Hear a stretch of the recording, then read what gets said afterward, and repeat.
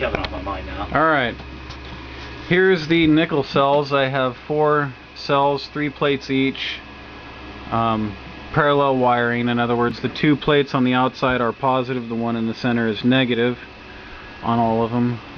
I had them wired, all 4 of them, in series, so that there's 4 cells in series. Right now I've got it a group of 2 and a group of 2 wired in series, and then these 2 wired in parallel. So it's the positive from this one goes to the power supply, and then the negative goes up, connects to the positive to this cell, and then the negative from that one goes to the negative of the power supply. Same thing on the other. Learning some pretty interesting stuff. It's hard to really put into words on a video, but materials does make a difference.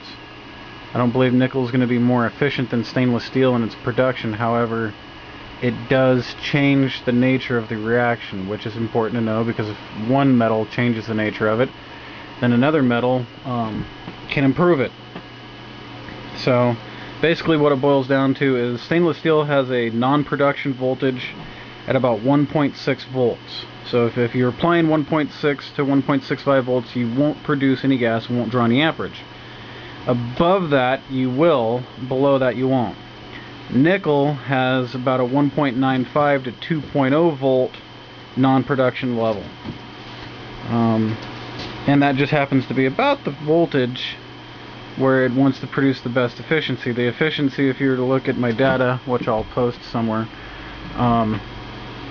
the efficiency increased as the voltage decreased like usual, but on stainless steel parallel cells wired in series, the efficiency would drop as the voltage, or the efficiency would increase, it'd go up as the voltage went down, and then at a certain point it'd peak and then it would come back down.